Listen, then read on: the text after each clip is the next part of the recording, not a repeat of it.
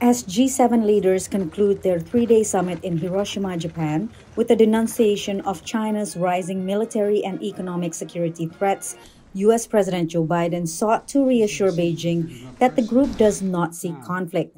At the same time, he issued a warning for China not to invade Taiwan. There is clear understanding among most of our allies that, in fact, if China were to act unilaterally, there would be a response.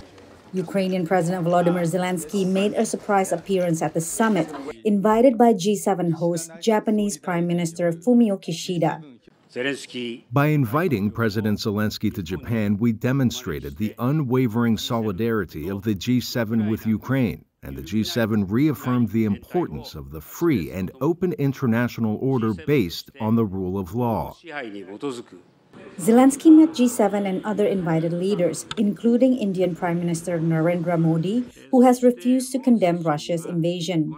Zelensky thanked the G7 for agreeing to provide U.S.-made F-16 fighter jets to Ukraine and for their decision to train Ukrainian pilots to fly them. I'm very happy. Thank you very much.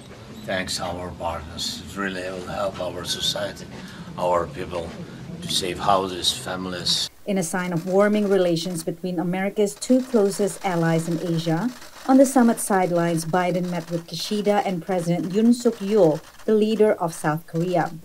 They discussed North Korea's nuclear threat and China's rising assertiveness, two regional threats that have aligned the three countries closer. I hope South Korea and Japan will have stronger cooperation on issues on the global agenda like economic security.